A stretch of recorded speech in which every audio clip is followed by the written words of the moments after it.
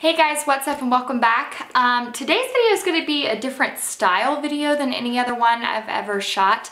This is, I don't want to say more of a vlog style, but kind of.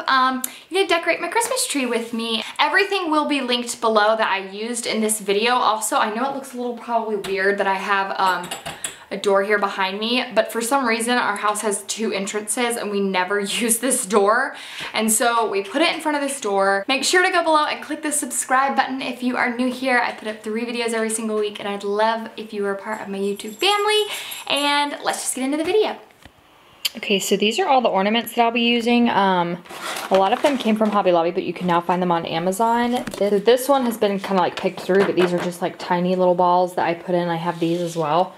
I put these in to kind of give just like a little bit of depth and dimension to the tree. Then I use these like rose gold balls. All this stuff will be linked below, but this is just kind of what I use when I am decorating. I also have this white ribbon that I kind of want to use. I usually wrap this around the tree, but I'm not sure if that'll look good, so we'll just have to see how it all looks when it's all said and done. These are just a few special ornaments that I have. I will link every special ornament that I use, even if I don't have it in this little clip right here, down below.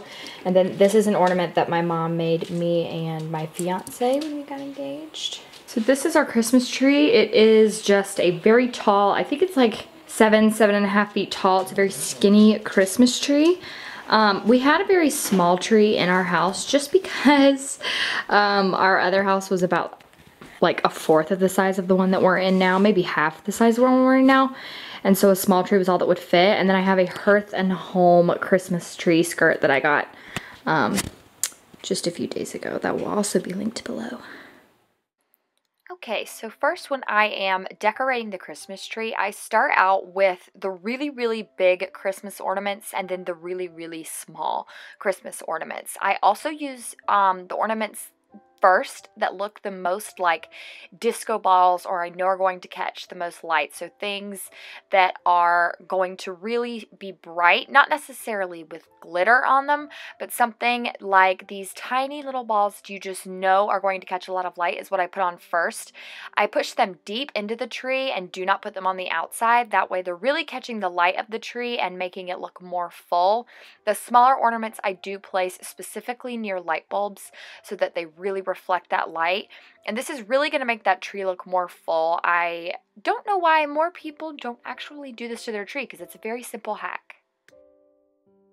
So something else that I have done every single year to my tree, and it gets a little more difficult as the years go on because I have cats and kitten, and now I have a dog, and so it does get a little difficult, but basically I just tie a very, very thick strand of like ribbon around the tree.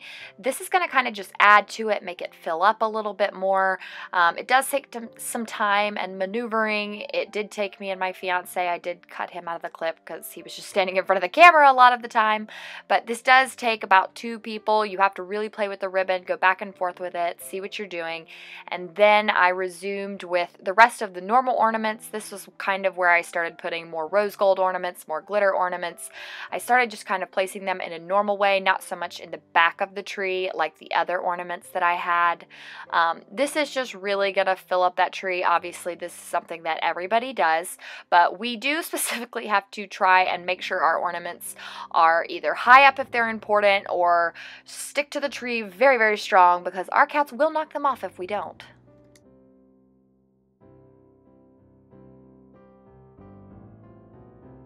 All right, and the Christmas tree is done.